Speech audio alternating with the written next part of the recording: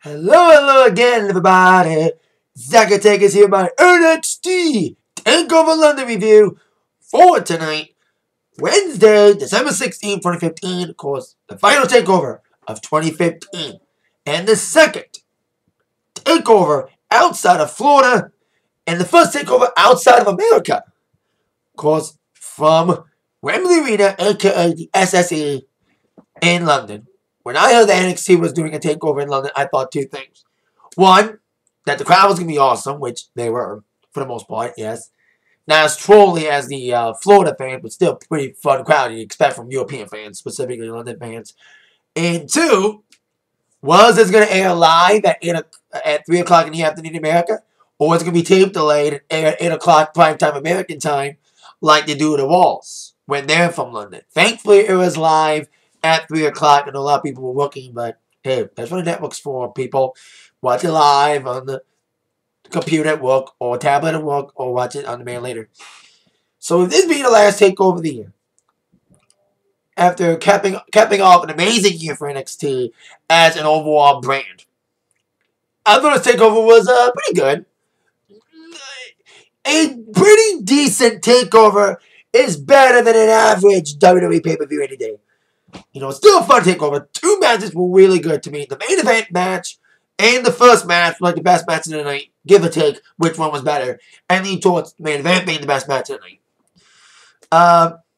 The second to fourth match were decent matches. Not as good as those two matches that I just mentioned. There was no surprises. Sami Zayn did not return. I'll spoil that now. Sami Zayn did not return tonight. He will return next week on NXT. I think it was kind of cool to have not Sami Zayn return because it would have overshadowed everything, but it would have got a big pop for the crowd. But they taped another episode of NXT that will air next week from London as well. So they taped the NXT regular show 1 hour before the 2 hour plus NXT Takeover London. I thought Respect was good. It's still fun takeover. Like I said, decent takeover is better than average every pay-per-view. 6.5. I'll give the rating out of 10.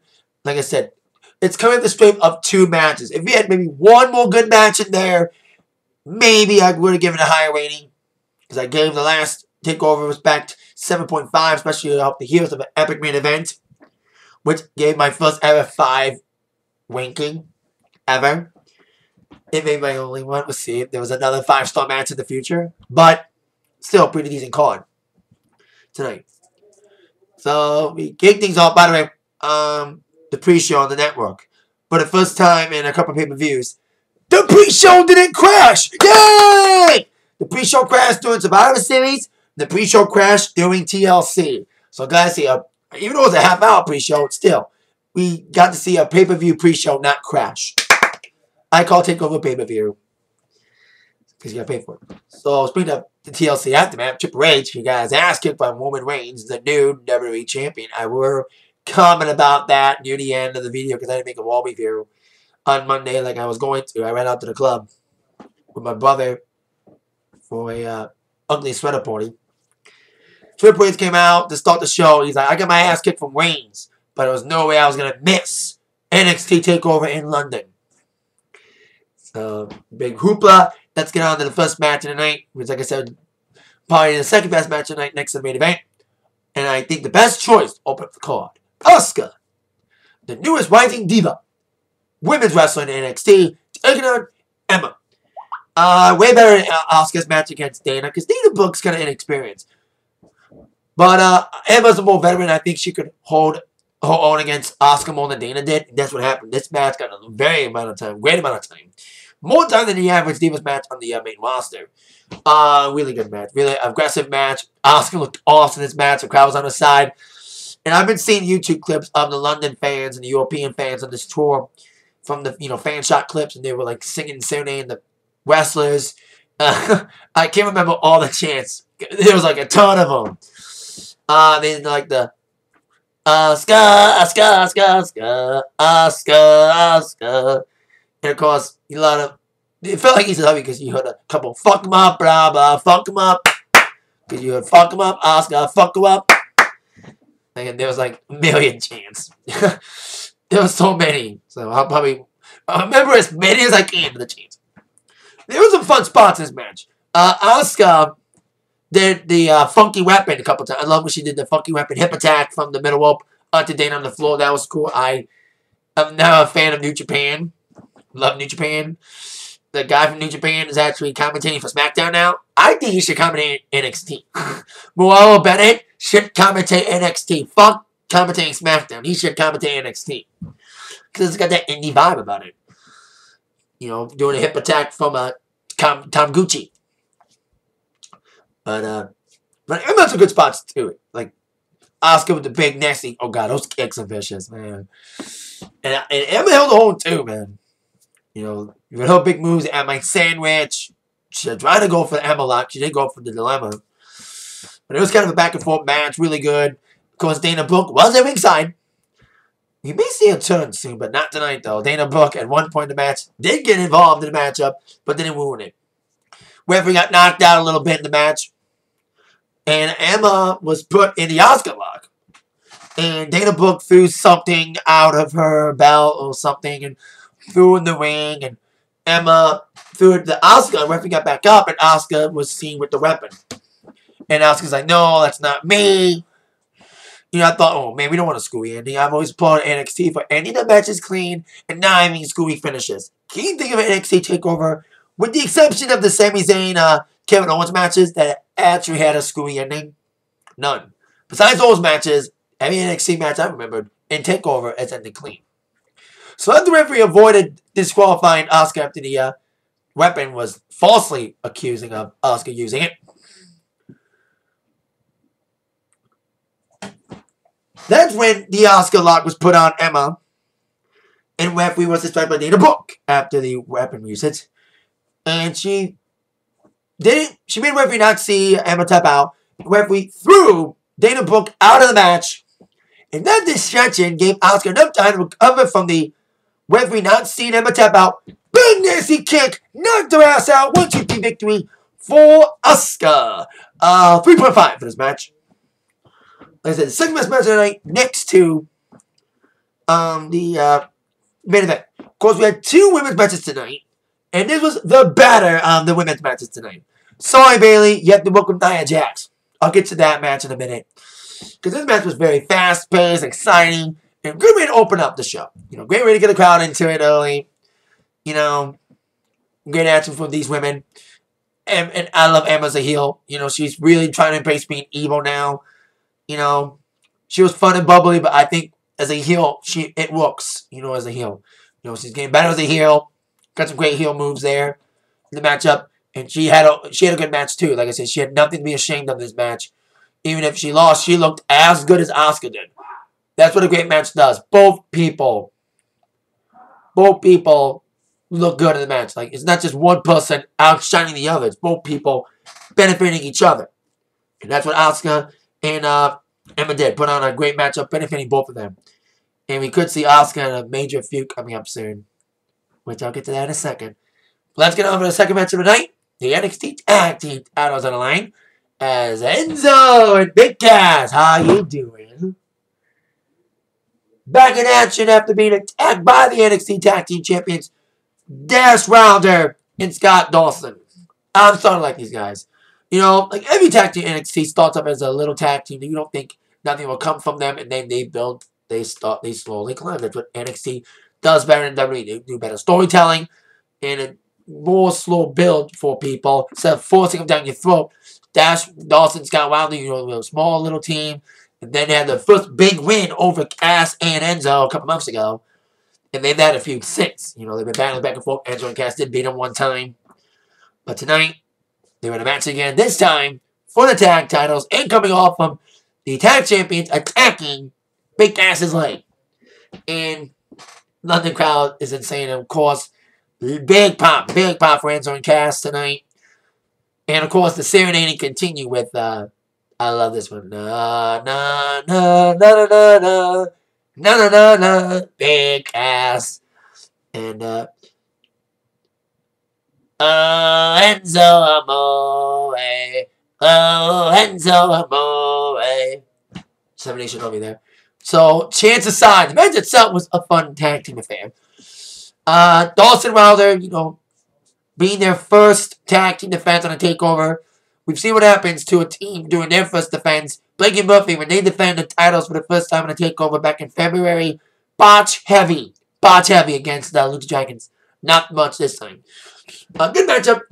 They're an old school team. You know, remind me of the Brainbusters. You know, just traditional, old school, rough and tumble tag team.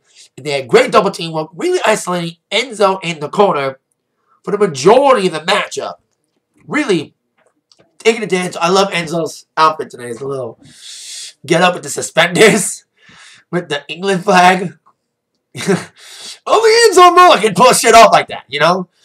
No one else can dress like Enzo does. You know, that's why people love him. Like, Enzo is not the best wrestler in the world, but his mic skills carry him. He has decent skills. Like, he had a great DDT move, he did. And of course, when Big Cass got in, when the referee did see the tag, because there was one time, I love the spot when, like, Enzo was going for Cass, but then as Enzo was going right for Cass, Dawson Wilder knocked him right out. Right before he was, like, inches away from tagging him. And then, boom, once the tag was made, here comes Big Cass. Going in with the big moves. And I was like, he got that injured knee still, you know, storyline injured knee. And Enzo and Cass better know that Dawson Wilder's going to go for that. That's exactly what they did. They clipped the knee and really tore it up for the later half of this matchup. You know, really indeed, getting him in. And Enzo got his butt whipped. He got a nasty clothesline from Dawson Wilder.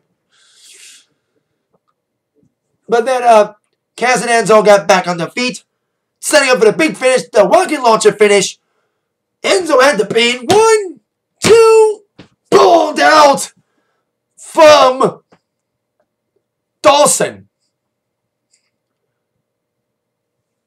Pulling Enzo off of him, and Carmella got involved. Like, Dawson almost put his hands on Carmella. Carmella slapped him. But then, Enzo's going for a move. Big Cass was taken out after trying to save Carmella. After Carmella slapped Dawson.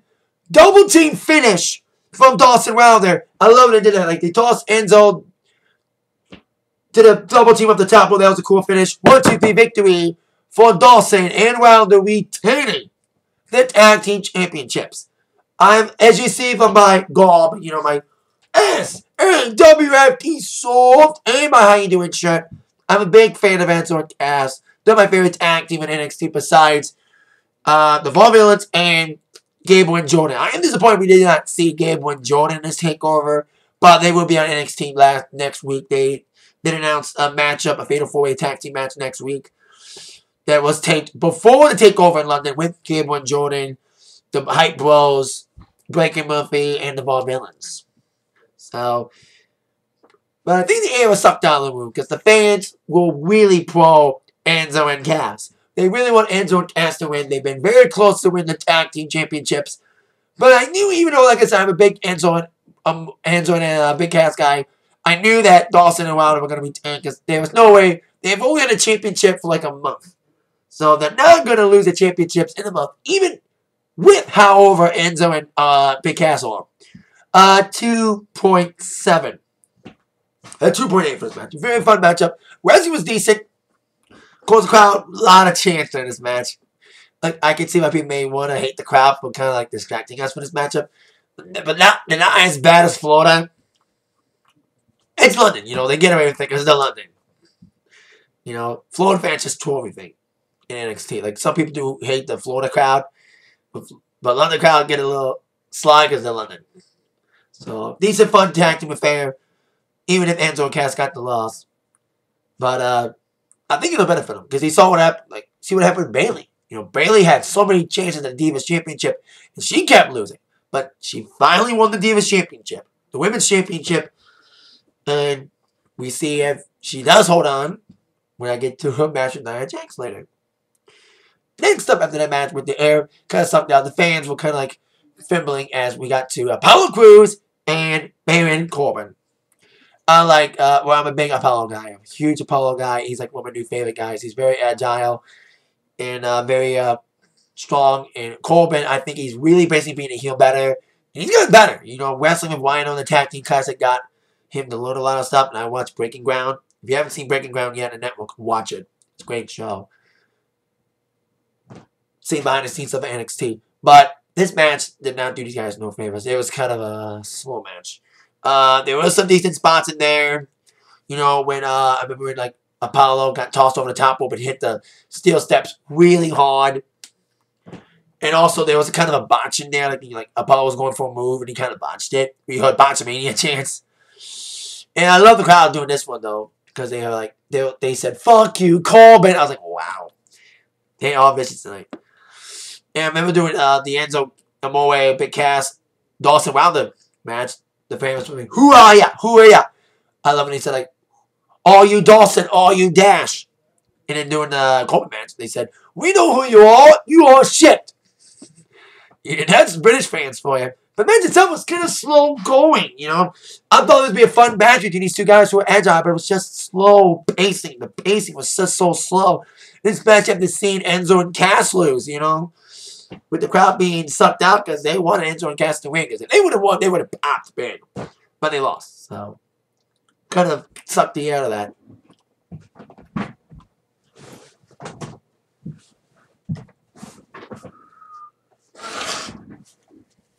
One of the favorite spots besides Apollo being tossed off was when Corbin was going for the end of days. I love like Apollo reversed out of it, like got a great counter out of the move, and then like a big kick after that, and of course the big splash, and then kick out from Corbin. So that's my other favorite spot in the match. This match was more exciting, you know. And Corbin really looked good as a heel. He looked better as a wrestler. I'll say that much. He looked better as a wrestler tonight. He looked better getting great crowd reactions. You know, really basically being a heel, especially when crowds saying "fuck you" and Corbin sucks as usual.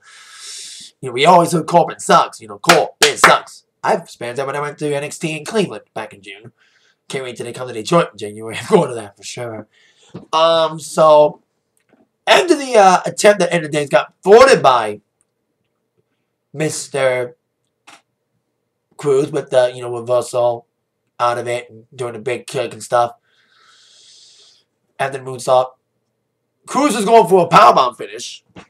You know, his little sit-down powerbomb move. But then Corbin turned it right into the end of days. 1-2-3 victory for Baron Corbin. So there you go. 2.5.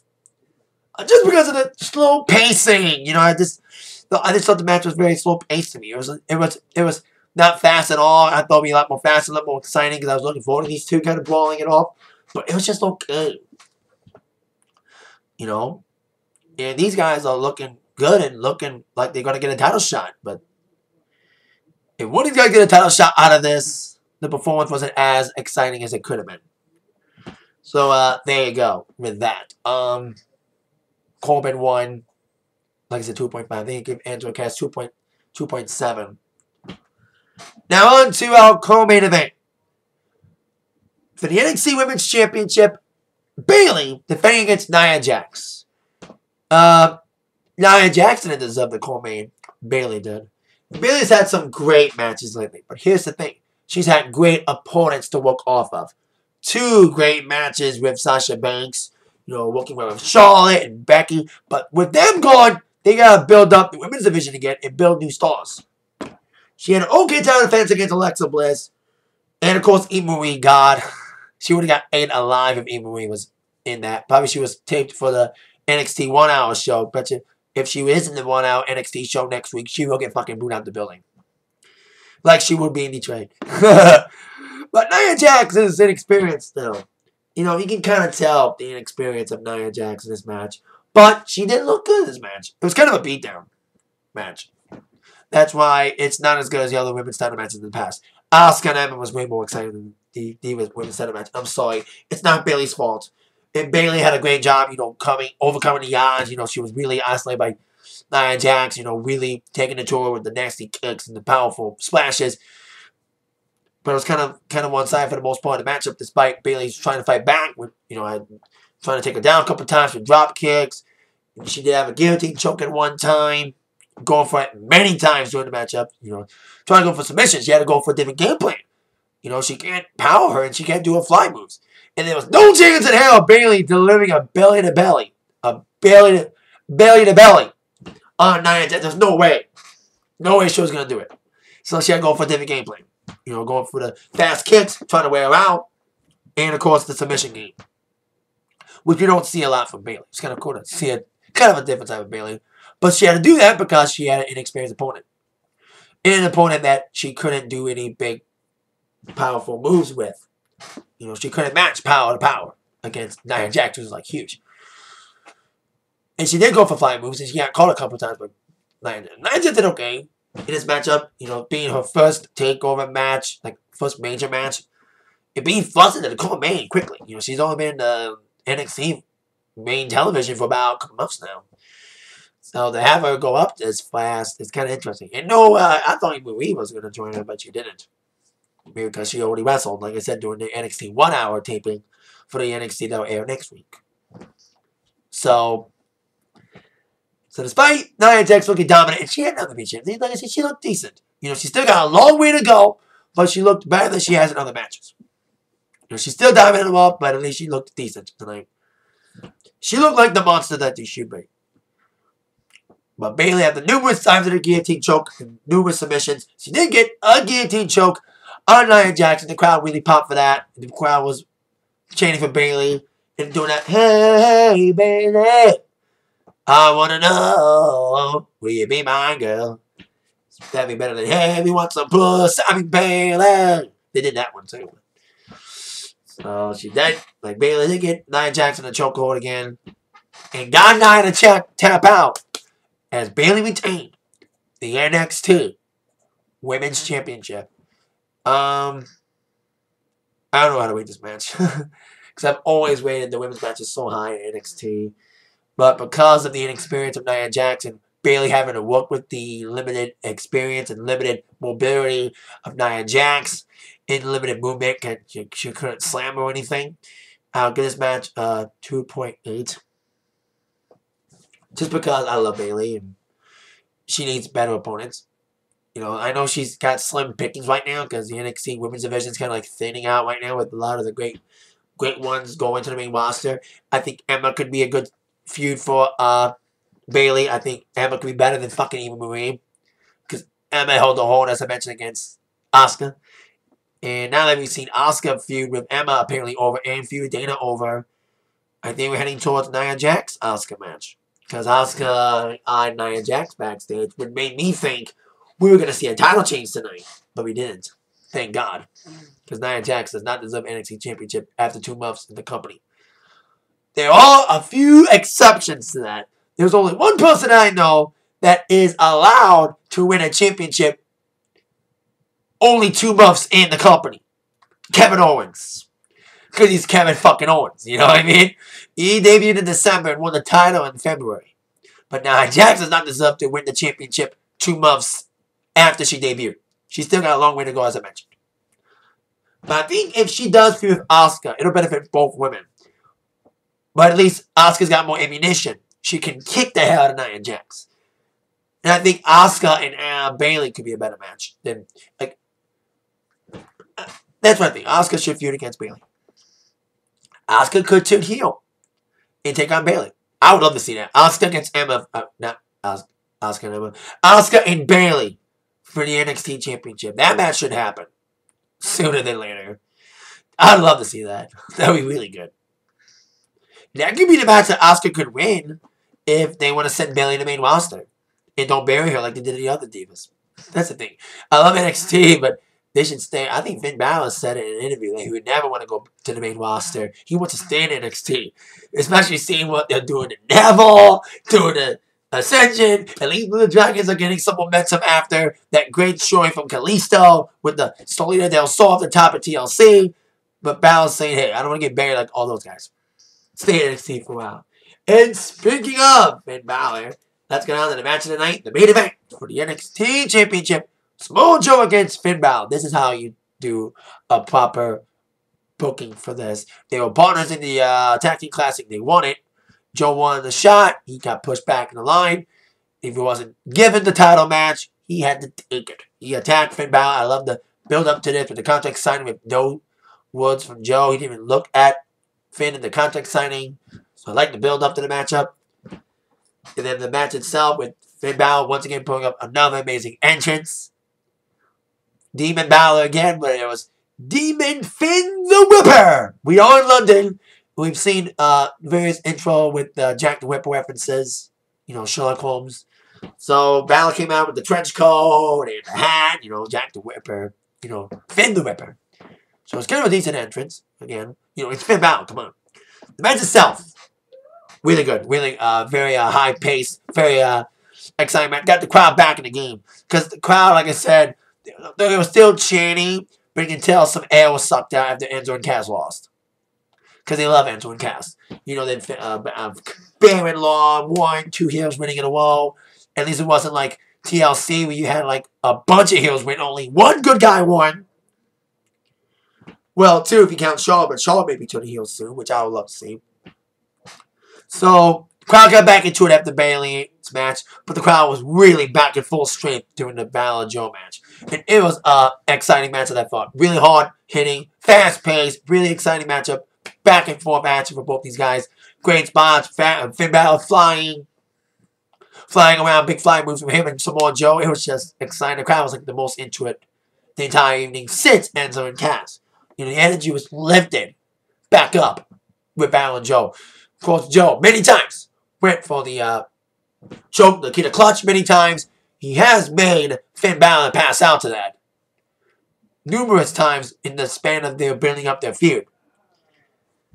But then, of course, went multiple times for the Muscle Buster as well. And there were some fun spots. I think, like, one time, I love when Balor got out of the Nikita clutch, like, turned it into, like, a stomp and big insecurity kicks and stuff. He did, like, a Pele kick. He didn't get the full extent of the Pele kick, but he still got enough of it. Numerous times trying for coup de grace. And crowd was, like, really popping during this match because it was just some very high-placed action with both guys. That's why I love that one spot when Joe had the Nikita clutch and Balor rolled out of it and turned into a double stomp. That was cool. Like I said, cool spot. There was so many cool spots with the high flying moves. You know, it was just the crowd was split. You know, you had Balor fans, you had Joe fans. You know, you had like, you know, let's go Finn and Joe's gonna kill you. You know, and it was just a very very exciting match to cap up a decent fun night of NXT Takeover London. So after a very hard-paced, very grueling matchup for both guys, Balor did eventually get the victory. Knocking Joe off the top rope. I think Joe was going for a muscle buster on a suplex, and Joe got knocked out. Balor went for the coup de grace. 1-2-3 victory for Finn Balor. Of course, he set up with some drop kicks, and of course, the splash in the corner, leading up to knocking Joe off as Joe was going for a big move, setting up the coup de grace, and of course, Finn Balor retains the NXT Championship. 4.0. Like, it's the best match of the night for sure. And it's kind of interesting. The men have taken the show back. You know, Asuka and Emma kind of stole the show tonight because they had a great opening matchup. But Balor and Joe's, this is probably the first takeover in a while that the men's match was the best match of the night. You know, because here's the thing. The women's division in NXT is still highly regarded as a great division. Thinning, you know, you gotta get some new, you got a lot of new talent coming in, trying to find their place, find their character. So there's not a lot of people right now that can step up to the game besides Asuka right now. Asuka's like my favorite right now. So I think Asuka can step up her game and has stepped it up with a great match against Emma, probably heading towards the Nia Jax feud. So there you go with that. 6.5 for NXT Takeover London. I shall end this video with my thoughts on Roman Reigns winning the WWE Championship because I did not make a Raw review on Monday because I was at the club and it was kind of a rough Raw to miss because it was kind of like the best Raw of the year. Vince came back. Vince was like, "Oh, if no one else can save the ratings, I may have to." And Reigns won the title, as we know, in the stipulation against Sheamus. And I watched it, and that was the best way to book Reigns. It didn't felt forced. It felt more natural. The fans were genuinely wanting Reigns to win the match. You know, it didn't feel It was natural. With the Vince interfering, overcoming the odds. You heard when he won, you had a better reaction than when he did in Survivor Series. Survivor Series, it felt forced and predictable. Because it's like, oh man, we knew Reigns was going to win this tournament. It felt forced. It felt hand-fed. But when Reigns won Monday, it did not feel forced. It felt natural. It felt genuine. And the perfect redemption for Reigns.